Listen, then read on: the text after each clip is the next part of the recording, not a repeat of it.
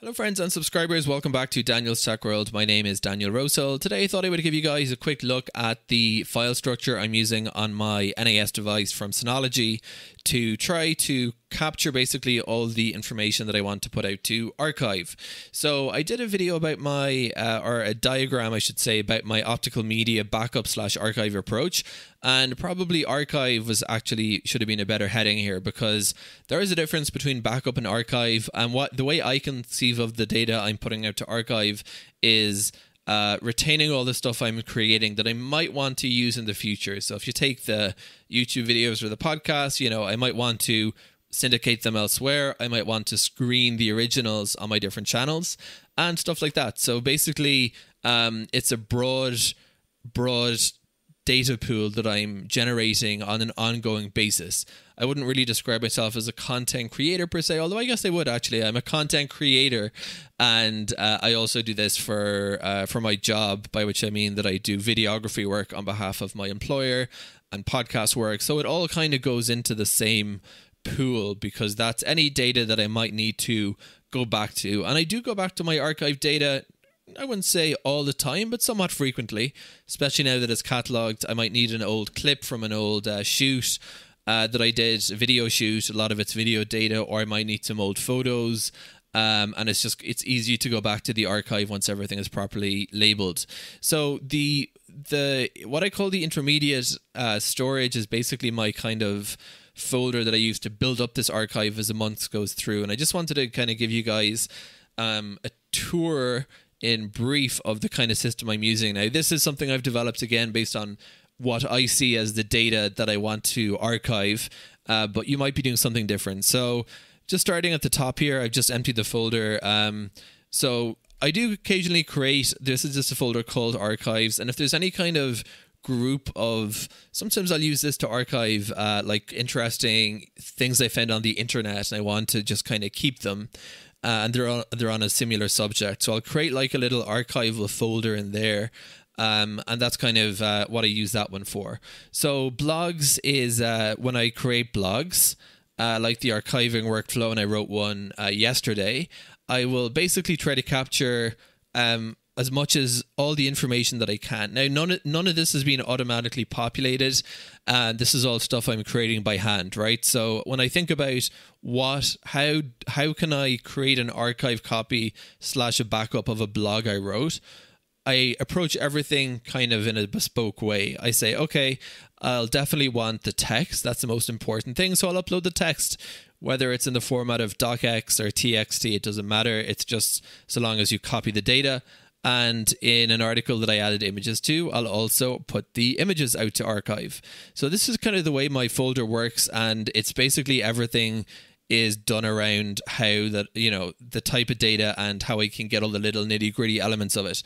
Documents is just stuff like letters and correspondence. First entry is where I put stuff when I haven't figured out a better place to put it. Hosting is something I only do occasionally, backing up stuff I host on the internet, like cPanels of my websites. Photos is important. As I do photo shoots, I put the originals here and then put them up to the cloud. So that's although I don't do really much, usually it's photos for my YouTube channel or to use in YouTube videos or to use in documents.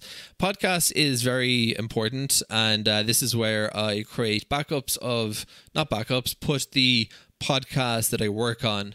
So for instance, Readings in Impact Investing is a podcast that I run for, I guess you could say, professional reasons. And basically, as I create the episodes, I'll put them into this folder, and then that will all the files that and the folder structure gets recorded in a cataloging software called VVV.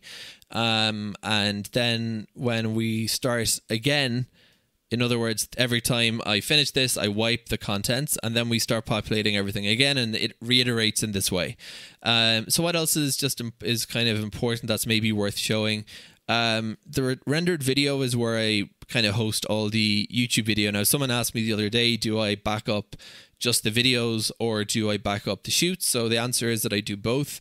If I'm working on an important project, like I've just started working on a little sort of documentary, you could say, all the shoots are being backed up, are being put into the system for archival, because they're all important. But in some projects like these YouTube videos, which are less, sophisticated, let's say, I just back up the whole one. So let's take a look at the D2W folder, D2W for Daniel's Tech World. And this is just, again, the kind of system I'm using to try to get everything copied, because even if you try to use a Google Takeout for a YouTube channel, it's such an imperfect system. You're just going to get the videos. But what about all the descriptions you wrote? What about all the thumbnails you created, right? So everything's empty here because I just, as I said, emptied it out yesterday. But these are the folders I've done. This is the main level, is where I put the videos I create. I put the descriptions here for descriptions that I put work into with a lot of timestamps. And the idea again is this data might be useful in the future. I might want to duplicate it onto a different platform. I never like to think of myself as completely wedded to one platform. And this just allows me to pull all the information out quickly. What else is there that is kind of worth showing? Sometimes for compliance purposes, I need to retain stuff. For example, if I have a product dispute on AliExpress, AliExpress is this kind of crazy Chinese marketplace that we use a lot where I'm based, and sometimes stuff doesn't work out of the box and you need to supply evidence. So that evidence is useful for just the time of the dispute, but I put that in a folder called Retained for Compliance. And that way, if I were ever asked to go back through it, and financial records would go into documents, you get the idea. It's just kind of a structure I've built. Social media posts I've also put in there for stuff, again, not everything, because this would be far too time consuming. But if there's something that I think, was really, that I put a lot of effort to, like a Reddit post, or something on my Facebook, I might put these in. Usually I don't, but I just have this folder structure ready to roll. Video extra is where I put kind of all the little sort of ancillary bits of stuff that I might want to archive as I create video. For example, visual effects, sound effects, captions of videos I've created when I manually create my caption files, descriptions, shoots for the actual shoot libraries, and stock and B-roll is actually a hugely important folder. In fact, and when there's a folder I want to access frequently, I just put it on my desktop. So I'll just put that one there again. And basically, as you go through creating videos, you create stock that might be useful in future projects, what we call B-roll in videography. And I'll put the B-roll into that folder so that it's all kind of ready to go. And this is basically the system I'm using. I would say I kind of tweak it from month to month a little bit around the edges, but mostly it's kind of good enough. And it gives me all the boxes I need to put my data into, so that when it goes out to archive, it's logically organized on the disks. Thank you for watching today's video. Hope it was helpful. Until the next one.